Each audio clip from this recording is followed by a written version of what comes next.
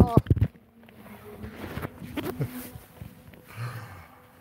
Wow. Greetings, one and all. This is Greg for Tesla Fan Insight. Today is our Tesla Up in Smoke edition. We also take a look at a conversation that I want to call the 1,000 mile semi, which I think is kind of an interesting sort of look at things relative to where things are going with the semi truck. This is Greg for Tesla Fan Insight. Thanks once again for joining us. If you're a repeat visitor, welcome back. If you're new, we're glad to have you aboard. Please note that your like and your comments have a big influence on how the channel grows and is maintained. And by watching a couple of 10 seconds of our ads, it'd be greatly appreciated because it definitely influences our funding and ability to get the job done. Thank you. I'm seeing all of your comments there and really appreciate them. And we are preparing hurricane time, and it's raining like crazy here in the Washington, D.C. area. At the end, I'll show you where I'm at in Arlington, Virginia. It's really beautiful, and there's some dedicated soccer folks doing their thing out here, so it's kind of crazy. I was headed to church, and I thought I'd say hello. So this show is sort of our Up in Smoke edition, as I shared with you. The reason for that is, as you know, we've had an interesting situation going on with Elon Musk. So I wanted to highlight the fact that I call this the Up in Smoke show because what all of you guys don't know about is that there's a problem with Elon Musk. And the problem with Elon Musk is that the man is absolutely brilliant. He's a visionary. He's a hard worker. But as you can see from the smoking and alcohol, he's not really managing things the way, traditional executives would manage things. And Tesla's board and others are trying to figure out ways to sort of modify how things are done to address what's going on. Basically, Jerome Guillen, who had previously run the Model S, then took over trucks, has now been put in charge of all of automotive operations. So what exactly does this mean? In theory, Jerome Guillen would be running the company, and Elon Musk is now free to focus on special projects, etc. I think this is a good idea on the part of the board. The only problem is because Elon Musk owns 20% of the company, it ain't going to work. But we can all be, think positive about it. But there's no way in the heck it's going to work because, Elon Musk considers there to be a permanent attachment between him and Tesla. So he'd rather die than give up control of Tesla. But at least it shows the board is doing something. The other alarm that was raised this week is the number of executives that have quit. And the question is, will that influence Tesla's ability to get the job done? Excellent question. Please note that because of how important the work Tesla is that they're doing, Tesla loses about 20% of its management staff every year. Those are either replaced by internal people moving up or external hires coming in. But the fact that the stock is doing well, there's some nice stock options available, means even though Elon is a little crazy sometimes, he has no problem attracting talent that might otherwise be at the best firms. So I just wanted to note that the challenge right now, it wasn't the last CFO that lasted 1 month. It was the last chief accounting officer that lasted for 1 month. He came over from Seagate, I believe, one of the big drive manufacturers. The thing about it is that there's certain executives, when they walk into chaos, they recognize they can go to jail if they screw up. So it's better for them to quit rather than being in an organization that's a little bit chaotic, which is what Tesla is currently. So this is a long-winded statement to say that You know, the problem going on right now is that I think I sort of told you guys to expect crazy things to happen. The main reason why we're expecting crazy things to happen is everything is working well. So therefore, Elon has gotten so comfortable that with everything going well, that he's getting bored, and therefore he's looking for ways to entertain himself. And that's what we're starting to see in terms of the buyout stuff. That's what we're seeing in terms of the smoking and drinking for those interviews. Um, I so the other thing that's going on is that well-heeled investors, as I shared with you, don't like uncertainty. So feel free to expect more craziness from Elon, particularly if they blow away their number and have plenty of cash around for him to experiment with new products. Just expect, I want to say, more crazy, because he's not focused on solving a big problem that's entertaining. So therefore, he has to find sort of interesting things to occupy his time with. And the 5 other businesses he's running don't seem to be enough of a workload for him in terms of using up all of his energy. So therefore, we see what's going on. So at any rate, my assessment of things, and confirmed by the special 400 deliveries this weekend event going on at the Tesla factory, combined with the fact that we're now starting to see right-hand drive cars being produced and getting ready. There's a large number of sort of little details that highlight the fact that Tesla is on a run to very high numbers of Model 3s produced and delivered, but there are definitely some bottlenecks in terms of service of current vehicles of all types, parts, etc., getting to them, and other details of this sort. So bottom line is that it's been a crazy week in news from Tesla. The issue in my mind is not, we'll get past this and people will forget about it. The issue is to recognize that this is a fairly unprofessional management team, and the type of mistakes they're making, in terms of what's going on, and particularly Elon Musk, I think is going to continue happening because, it's sort of a family operation almost with a CEO. I don't think the management changes that the board has done will have any impact whatsoever, because Elon, controls too much of the stock for that to be actually an issue. The next thing I wanted to cover that I think is kind of fascinating is what I call the, that's true, the factory solar roof. There's a lot of new things that are occurring, but they're somewhat routine and don't really require heavy-duty brain power. And Elon Musk enjoys heavy brain power activities, but nothing that is mundane or boring or too easy. The next thing I wanted to dive into is something I call the 1,000-mile semi. Now, why, how, what's going on with this? The only fly in the ointment of the new semi that nobody's discussing, or everybody's discussing, but nobody's figured it could be solved, is if you take a 80,000-pound truck, fill it with diesel fuel, the top end of their range can be between 900 and 1,100 miles. So the argument against doing a Tesla is, you guys can't go that far, therefore we're not, one reason why you can't purchase this vehicle. The one problem with this assessment is the fact that money rules the game. So what do I mean by this? The fact of the matter is, when you put that fuel in a truck, it weighs a certain amount, so it reduces the load that you can carry. So there are actually well-heeled customers that have resources, and they can do custom battery supply that does eat up weight for their semi that allows them to get more range. So bottom line is that 1,000 miles is not out of the question.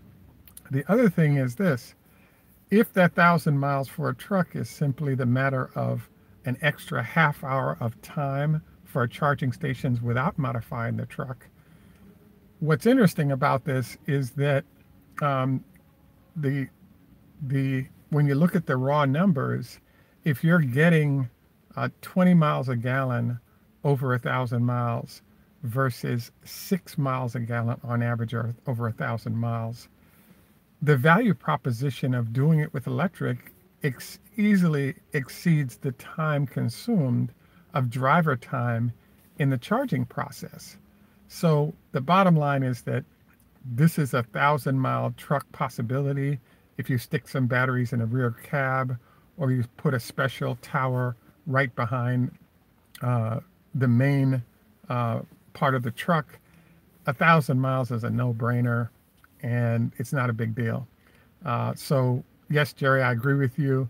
You know, the drivers have to stop anyway, but what we're starting to play around with is if you put a sleeper cab in, you now have the ability to switch drivers, let the other driver either sleep or eat or whatever they're going to do and keep going. And so it's the market that supposedly is untouchable by Tesla at this point. But I just wanted to highlight the fact that there are some people that have a great deal of money, number one, and number two, the operations they're doing are majorly impacted, and they can easily write off the additional cost of the truck for the modifications it takes to get this extra range. So this actually shows, in essence, why Daimler Benz and others, Daimler, from what I can see, is losing $100 to $200 million a year developing prototypes to allow them to offer their customers. That's true. The Daimler Benz in particular has a 40% market share. So for them, losing $100, $200 million a year and doing so for multiple years, screwing around with electric trucks at 100 to 200 miles is not a big deal. And basically that's what I think is going on right now. I felt like there's a whole show on Daimler Benz that I need to dive into, which is, you know, you guys have billions of dollars to work with, and what are you doing? And so why I say this is that for me, the sign that Daimler Benz is deadly serious is when they switch their electric trucks to middle drive and therefore come up with a bullet-shaped nose on their trucks, similar to what Tesla has. Until then, I'm still thinking that these guys are playing around, because just the body shape change of the front of the truck results in a 10% reduction in fuel consumption based on the aerodynamics that can be changed up on the vehicle. So come on, Daimler, we need you guys to, you know, get serious here and put something on the road that is, you know, it shows you're legit. And by the way, I have to admit, when I first sort of got into looking at the Daimler electric truck, I was really impressed, because if you look at their trucks, they have a special set of neon lights on the front of the truck that look really cool. And I felt like maybe the neon lights on the front of the truck were associated with something really special about electric, but literally they had taken their old truck designs and just put some neon lights on the front so they could help consumers distinguish between the two types of trucks. But otherwise, the vehicle's look was identical. They're saving a lot of money by making no effort to redesign sort of the aero touch of the truck. But I just think it's a cruel hoax, a cruel joke, very disappointing for a company with as much money as they have and as much market share that they're trying to protect as Tesla comes out. Just a couple of, you know, well, excellent question, Jerry, regarding the vehicle weight for a 1,000-mile truck. The answer is the additional packs needed for 1,000 miles are probably about 1,500 pounds apiece. So if you want the extra, range, you're giving up freight that you can carry. But again, this game is all about, if you have enough money, you can have things modified or done custom to get where you need to go. And there are plenty of great engineers around to help sort of cobble together whatever you'd like. The next thing I wanted to cover is the fact that there's a whole discussion by some of my viewers regarding the fact that, hey, we haven't seen the trucks in mass production yet, so therefore Tesla won't be able to pull this off when they're ready. I guess you could argue this. You know, the bottom line is that underestimating Tesla's ability to figure out how to put an external shell on top of one of their, a set of 3 batteries, I think that's misguided. I mean, they don't have to do a back seat, no rear doors, no gull wing doors, all the things they don't have to do. Come on, folks, let's get real. This is Tesla being able to produce trucks once there's enough batteries coming from the Gigafactory is a no-brainer. The only hope some of the large companies have that rely on those sales currently is that the battery production ramp is slow enough to slow Tesla's onslaught on the long-range industry. Because right now, if you had 300,000 trucks a year from Tesla available, that before you get into parts, before you get into turnaround time for them to pay off, I think this is a no-brainer. So let's get real on this. Let's also say to VW and Cummins and Benz, etc., and even BYD, come on, folks. Let's reverse engineer this truck to the extent you can. Let's get a lot of these trucks out there so we can save the planet and enjoy just a more pleasant all-around experience when we're on the road. To some extent, this is what I want to call my potential hurricane edition. As you know, it's raining like crazy in Washington, D.C. as a result of Gordon coming through. The rain showers are coming through from that. Roger, excellent question about production of the Semi in the Chinese factory. I really don't, well, what basically is happening right now is Tesla has a problem. The problem is that 75% of the patents are open, and the issue that's coming up is that 75% of the patents are open. Tesla has elected to expand the Gigafactory production plan from simply producing 35 gigawatt hours was the initial. They've now decided to increase the gigawatt hour plan for the main plant from 35 hours to 105 hours. And so Tesla has discussed building gigawatt wattage capability for batteries in China. But the reason why they're concentrating battery supplies is all the technical talent is right there, number one. And number two, a lot of the machinery, et cetera, that hasn't been patented is sitting in that facility.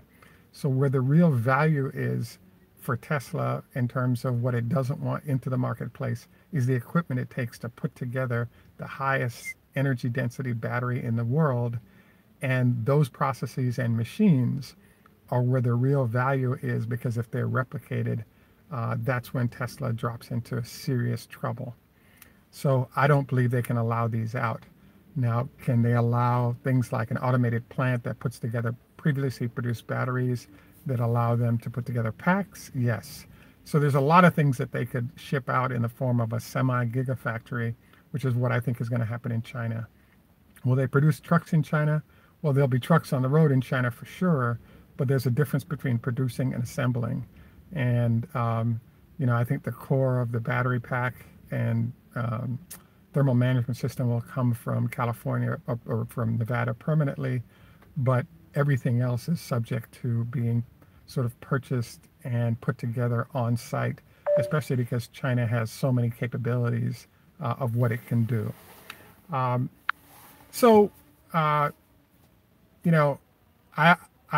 sort of nearing the end of our time, and I wanted to review the fact that don't forget to pick up extra supplies with the hurricane sweeping through your potential area. It could be bad news. Don't forget, I'm going to do my 20 leg lifts right now, so I don't forget to do it today.